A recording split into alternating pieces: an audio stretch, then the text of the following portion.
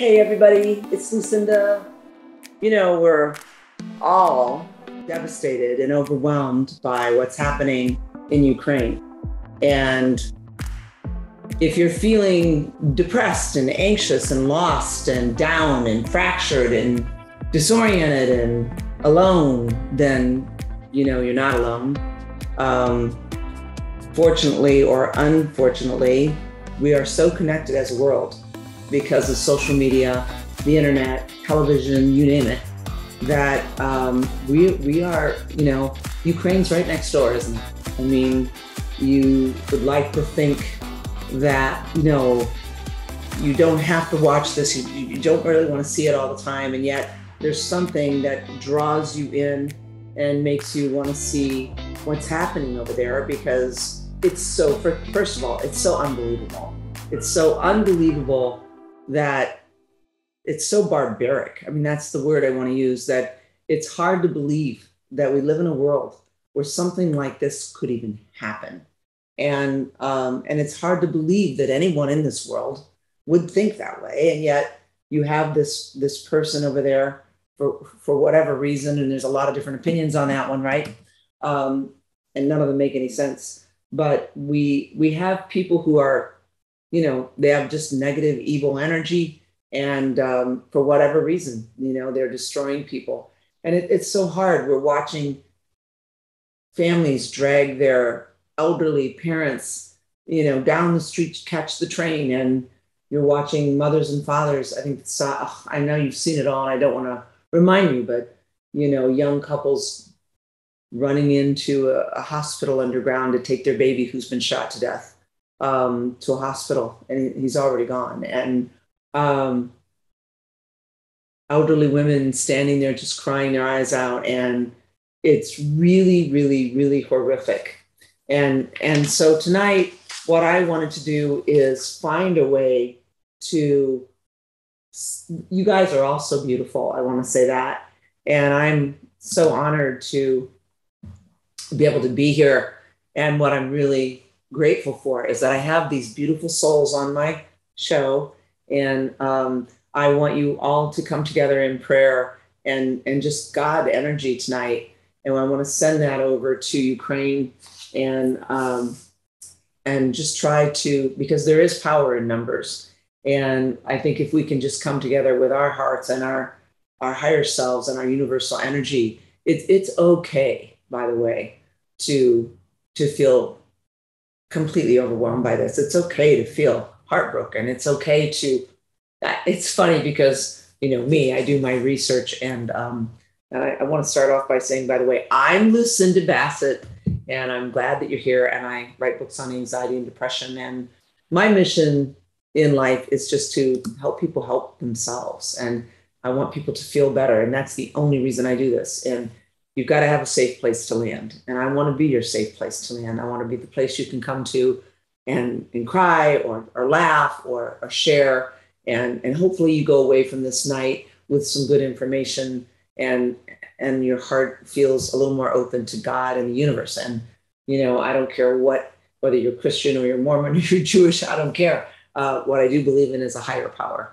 And I do believe that I am divinely driven to be here tonight and to be here with you guys. And that's why I'm here.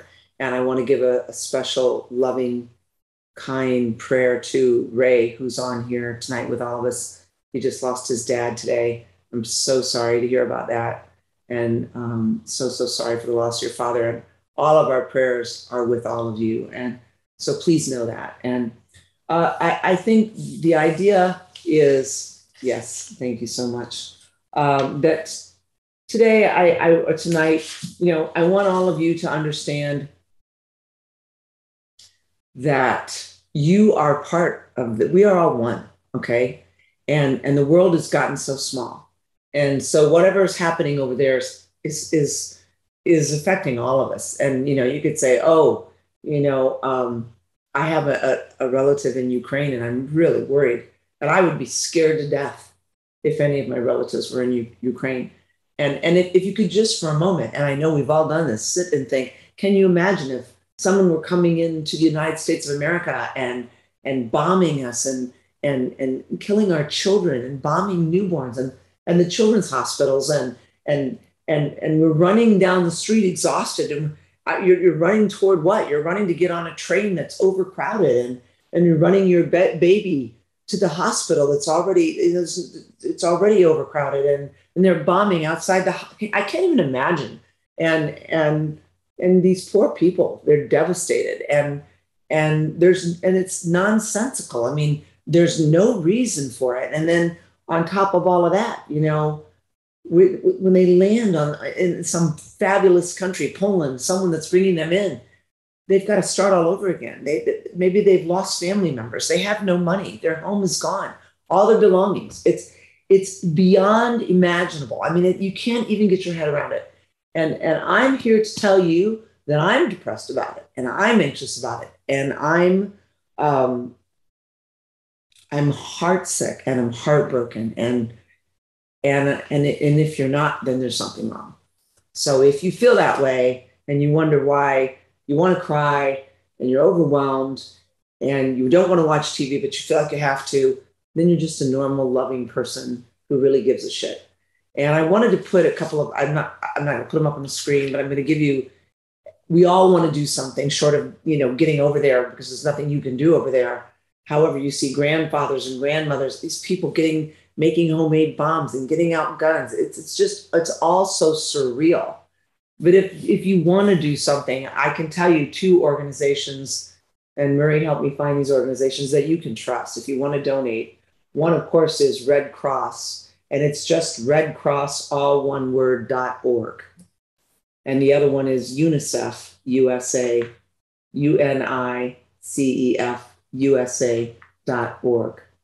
And this money goes to feed people and help the refugees and the hospitals, and it goes toward trying to help these people survive. And we don't know. And I think part of the problem, and I can repeat those later, but part of what we're all struggling with is, we live in a democracy and we live in a free country, and so did they, by the way. I mean, they lived in a free country. They were, they were very much, I think that's the other thing that's so hard, is we look at these people and they look like us, and they're living like we live, and someone took away their freedom, and their babies, they're screaming and running, and they're running just to save their babies and their dogs and their elderly mothers. And it's just absolutely horrific. It's, I do my homework. This is one of the, I would say, most violent things that we've seen happening in the world in many, many years. It really affects us because we have no sense of control over what we can do to help. And it is very close to home.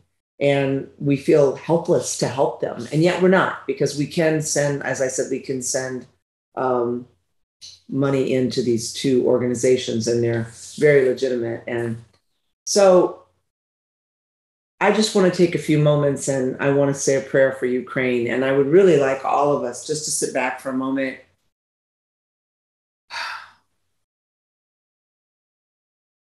And just breathe in, breathe out. And you're breathing in courage and strength and belief in a higher power, belief that someone up there has to be watching out. It's so hard to believe in God or a higher power when this negative crap is happening, because you want to say, where's God? Why would a higher being allow this? And then you go on these spiritual,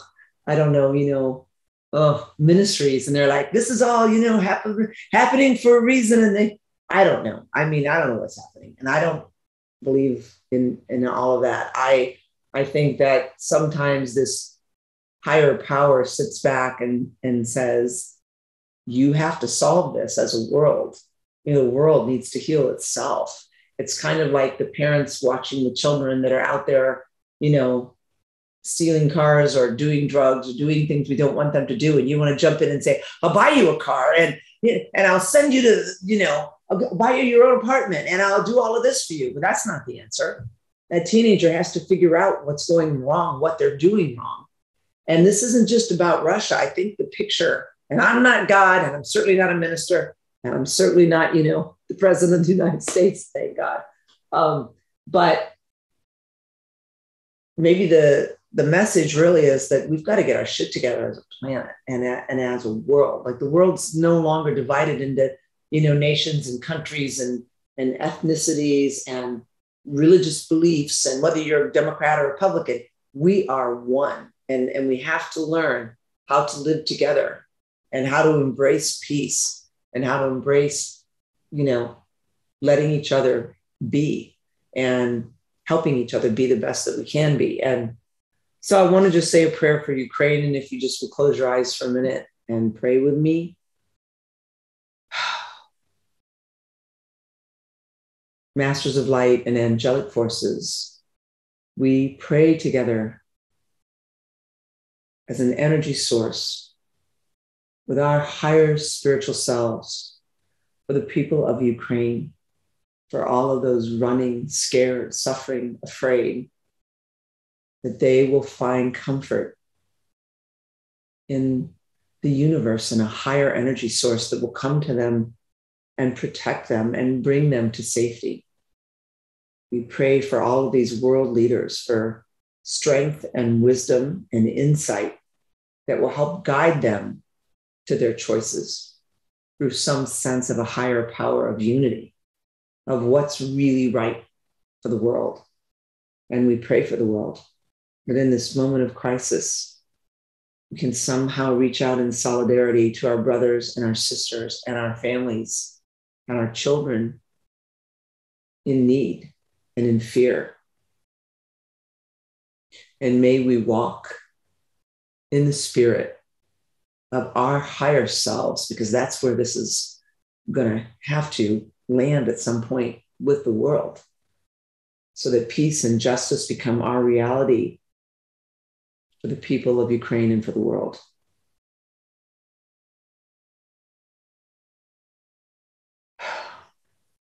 May they find solace and peace and comfort somewhere in all of that darkness and all of that fear. And may all of us find a way to reach out in some way, if only in prayer, and offer our energy, our help, and our hearts to them, because that's what we need to do. So I thank you so much for that and for sharing your energy with me. And I'm here to give you some support.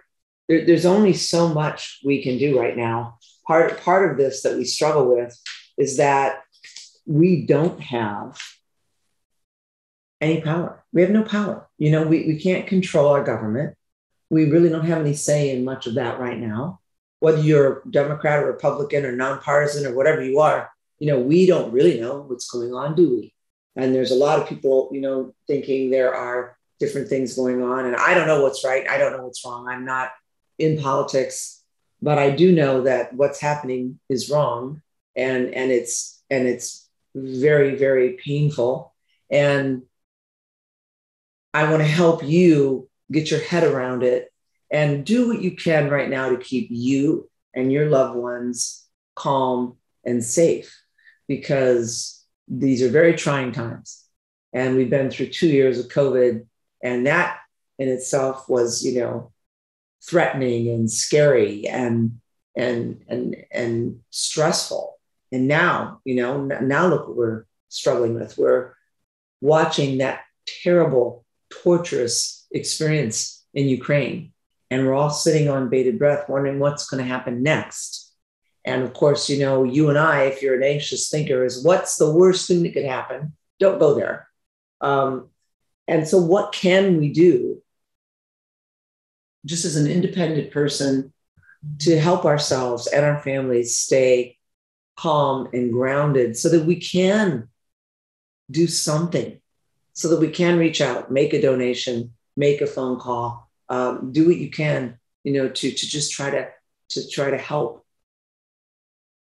So the first thing I would encourage you to do is try to make a donation to UNICEF.org or the redcross.org, because I don't know how you feel, but everybody wants to do something. And those are two really strong, well-known organizations, and they're doing a lot over there, okay? And then I want you to take a moment and take the next couple of steps. And if you have a pen, you might write this down. First of all, this is so hard, but I want you to avoid hunting for evidence that supports your worst fear. I know you know what I mean. And, well, what do you mean? All right, so, oh my God, what if this leads to World War III? And you start looking you Google World War III, nuclear arms. How would this happen? What would this look like in the United States if this really happened? Well, no, don't do it. Stop looking for evidence that supports your biggest fear. Oh my God, I'm afraid that, and I'm not going to go into detail, but I have my own fears, and I'm sure you have yours. Here's the thing. I'm a life coach, so I hear them all day long, and Tuesdays are my coaching days. So I've heard everything today. Okay. It's like, you are going in for your mammogram and your biggest fear is that they're going to find a lump and you're going to get breast cancer and it's going to be stage 4, but it's not, and it won't be. And you can handle whatever's thrown at you to some degree. And so I ask you to not go looking for evidence to support your worst fears about the final outcome of what's happening in Ukraine and how it could affect you. And that sounds so selfish. But it's not. It's how people like us who overthink everything think. So what's the worst thing? What was the worst case scenario, right? What's the worst thing that could happen? And as you say, how's it going to affect me? And am I going to be able to handle it? And nobody knows what's going to happen. And I would say, the likelihood of a nuclear war, world war, isn't probably likely. And I'm not a politician. I could tell you what I think is going to happen. I don't know if you want to hear it, and I'm probably not right anyway. But the bottom, and it's not that bad. It's not good, but it's not nuclear war. I mean, I don't know. I might as well tell you what I think. I could be wrong, and it doesn't matter whether you agree. But I think Putin overestimated a lot of things. I'm not going to go into detail here. And I think it's getting uglier and uglier on his side of the fence, and he's going to have to get out of it. And hopefully the leaders of the world will come together and find a way to bring him out of it that saves face, because I just don't think Ukraine's going to give up. And so what does he have to gain, except a lot of people that just don't want to hang out with him, be with him, or spend time with him, or have anything to do with him? And I could be completely wrong. I just think that at some point they're going to have to come together and find a way to bring him out of this and save face. And Ukraine can hopefully rebuild its country with all everyone's help. That would be a good scenario, hopefully. But who knows? I don't know. I think what you need to do right now is have a daily routine of things that you can do to stay grounded. And people say, don't watch the news. I think you need to be informed. I think that you can watch the news, but only watch it for a certain amount of time. So let's go back to avoid hunting for evidence that support your biggest fear, because I know how you think. And I know that you think like me. What's the worst thing that can happen? Don't go there. Don't go looking for evidence of the worst case scenario. And then take a break from reading and looking at all this conflict. And I know people who actually go back and forth from CNN to Fox to whatever, and they just want to see all the different opinions, but nobody really knows what's going on in Putin's head. And I'm really not sure he knows what's going on in his head. But the thing that we do know is that this is really ugly, and it's horrifying, and it's kind of got us all by the throat right now. And so please don't look for evidence to support your worst fear, and take a break from watching this news constantly. If you want to watch a little bit of it in the morning to catch up, fine. You don't have to watch. I think sometimes we feel that if we watch the news, we're doing something. No, you're not doing anything. And you think then you can maybe predict what's going to happen. No, you can't. I guarantee you, none of you know what's going to happen, because none of us know. And then the other thing you want to do is, believe it or not, and this is really important, try to embrace the mundane things in your life right now. As simple as that sounds, embrace the simplicity. Like, I go babysit my grandson twice a week. I go over there and I let everything go. I turn off my phone. I don't watch the news. And I'm in the moment with Fox, walking down the street with the Fox babies, pushing the stroller and, singing little songs. He doesn't know anything about war. He doesn't need to know about war at 22 months old. So the mundane, taking your dog for a walk, sitting with your 14-year-old to do homework, going out with your girlfriend for a glass of wine, anything that's simple. Embrace the mundane. Maintain good sleep, which is so hard. And we talked about this last week, and there are things you can do to sleep. One thing is, don't eat any sweets or any chocolate before bed. Don't drink caffeine before bed. If you want to have a glass of wine, that's okay, or a beer, but don't do a bottle of wine. Don't do a 6-pack of beer. All this. And the other thing that's so important right now is, I cannot stress this enough. If you could just get out and walk every day, or get on your treadmill and do cardio every day, it's going to help alleviate a lot of your anxiety. And again, your anxiety is normal. Your anxiety is so relevant. We talk about internal anxiety and external anxiety. Well, this is real anxiety that's for a real reason.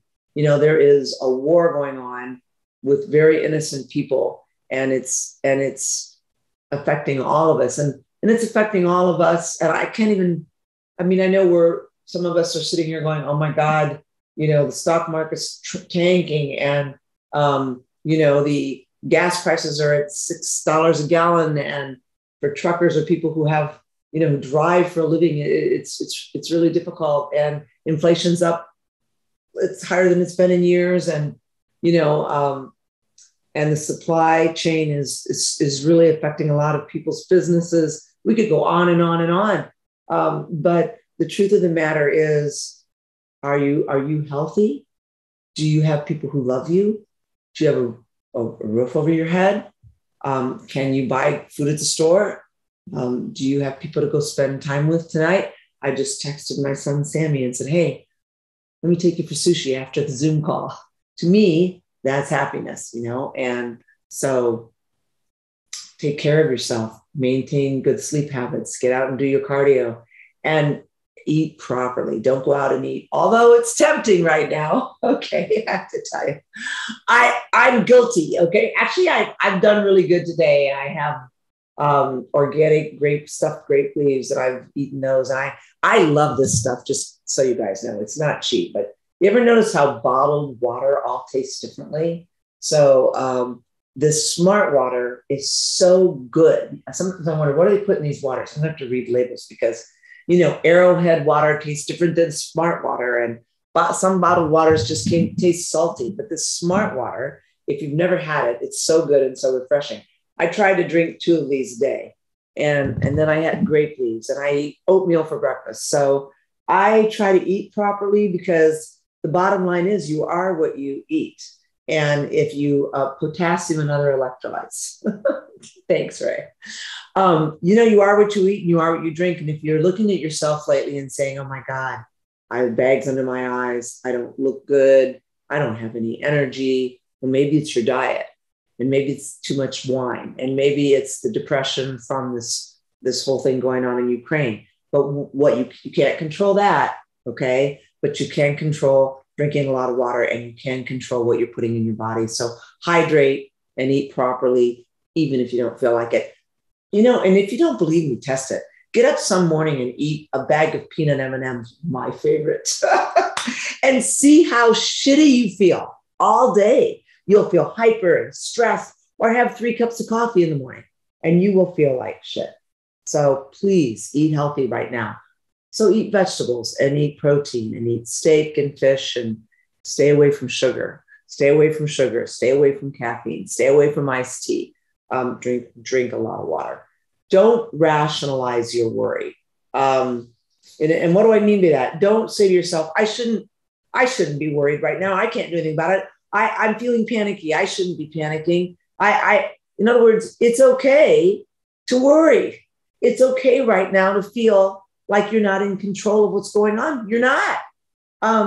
This is what I call, this is rational worry. It's like, it's okay if you don't feel like yourself. It's okay if you're out of sorts. People are just like, I'm kind of scattered. I feel like I need to make a plan. I was going to move, but now I don't know. I was going to break up with this person, but now I just don't know what I want to do. And if you've lost a loved one, and I'm not sure if she's on here right now, but one of my clients just lost her husband. I don't see her on here right now. And she's so lonely and so devastated. And she feels like, oh my God, I'm going through this all alone. And she is.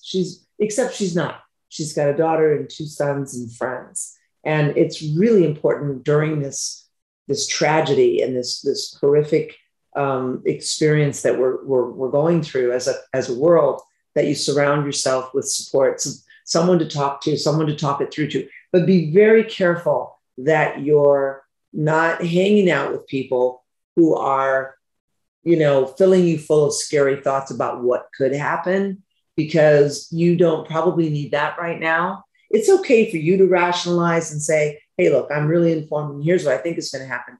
And even if you're that informed, be careful what you share with people, because you might scare them. And you be careful what you take in, because you don't want to scare yourself. And, your kids may not really get it. You may have a 30-year-old or a 22-year-old, and they don't really get what's going on right now. So to go and talk to your 19-year-old about the possibility of nuclear war, it makes no sense. He or she isn't going to get it. They don't want to hear it, and that's okay. And if they do want to hear it and they want to get it, that's okay too. You may have one of those. So the other thing I would highly recommend is, and this is so important, is really check your breathing. Because are you a laborious breather? Are you doing anxious breathing right now? Are you doing a lot of sighing? How do you know if you're having a lot of anxiety? Are you doing a lot of, are you yawning a lot? Because if you're not really good at expressing your anxiety, sometimes just over sighing, which is just, that's a sign of anxiety, or over yawning is a sign of anxiety. So if you're not breathing properly and you don't take time to pace your breathing, maybe do some breath work, then you might find that you are a laborious, anxious breather, and that you're exhausting yourself by not breathing properly. So that's another thing I want you to do, is really work, download that Jennifer Brazen radio. And Darla can send you some intentions that we put together for those of you that want to do some self-breathing, and set your intentions to, and I have some intentions, by the way, that I wrote that I'm going to share with you tonight, if I can find them. Here they are. Yay.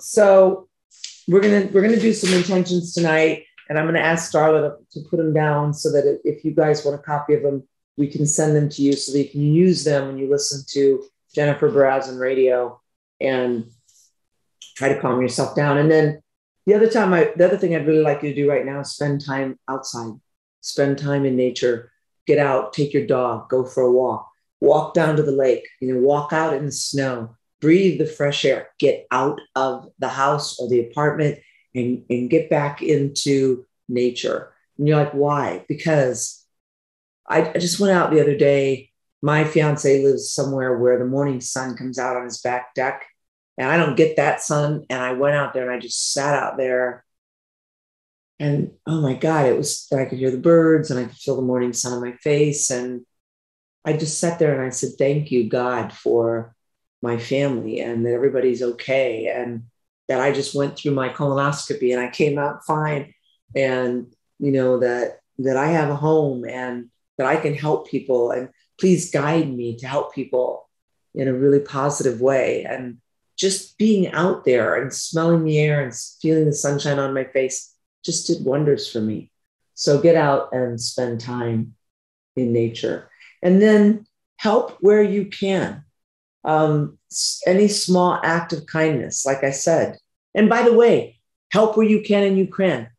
Send money.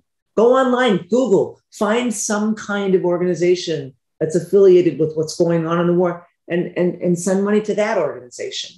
But you can also help in a different way. you could go knock on the door of an elderly neighbor and they're sitting there scared and by themselves. And so find a way to share a small act of kindness with someone, even if it's just sending someone a text, letting someone know you love them, going over and taking someone, a cheeseburger from McDonald's, whatever you want to do, baking someone some cookies, going over and reassuring someone that, an elderly person that might be by themselves, hey, we're going to get through this.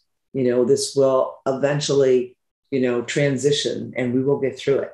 I don't know what it's going to look like. You don't know what it's going to look like. But, reassurance makes everybody feel better, especially if it's sincere. Like, I'm not trying to tell you I know what's going to happen, but I can tell you we will eventually move through this. And we've been through similar things as a world and a country, and it's horrific. But we will move through this. And we have to be there in strength for our children and their children. And I have to be there for you. And so, my job is to share what I can with you so you can share it with someone else. So promise me that that's what you'll do. And then talk to people. Oh my God. I can't say enough about that. I'm a talker, and I've got some clients right now who are struggling with some pretty severe stuff. And one of the things I always suggest is talk. Wherever you got to go, if it's your hairdresser or you got a masseuse that comes in, you can talk to them, or your best girlfriend that you talk to on the phone, or maybe it's your sister that pisses you off half the time, but sometimes she's a good listener, or maybe it's your mom. It was always for me. I'd call my mom and I'd say, what are you doing? And she'd say, oh, I'm looking at the birds in the apple tree and I'm looking at flowers are starting to bloom. And I'd be like, God, I love to talk to my mother because she's so grounded and she always brings me back to reality. So talk to someone. Don't sit there by yourself, obsessed with watching the news, scaring the crap out of yourself. Get up, make a phone call, go get a friend, go for a walk, go have an ice cream, talk to someone. And then give yourself permission, and this is so important, to decompress. If you've watched the news and you've done everything you can to support Ukraine, or you've done something to offer your help, whatever it is, go online, then close your eyes sometimes in some space. Let yourself do the breath work. Imagine yourself somewhere peaceful and beautiful, and allow yourself to decompress, whatever that means to you. Maybe it's a trip to the mountains. Maybe it's a trip to the beach. Maybe you are fortunate enough to live by a lake and you can go walk. Maybe you have a yoga class at the YMCA or a gym down the street that you could join. Please understand the importance of decompression. And what is decompression? It's when you step out of reality and you turn the TV off and you don't let anybody come in at you with negative stuff, and you go into a peaceful place and you allow yourself to have a moment of peace and calm, because you're no good to your children or your wife or your partner or anyone else if you're angry and you're pissed and you're anxious and you're frustrated. It's not a way to pay your bills. It's not a way to drive a car. It's not a way to have a date. It's not a way to be a dad. It's not a way to be a mom. And so decompress. It's okay. So I wanted to share all of that with you. I hope you remember some of it. I should start writing some of these down and putting them up online so you guys can go in and get them. But meanwhile, that said, I want you to know that I'm here. And if you do feel the need to connect, Darla is here for you as always.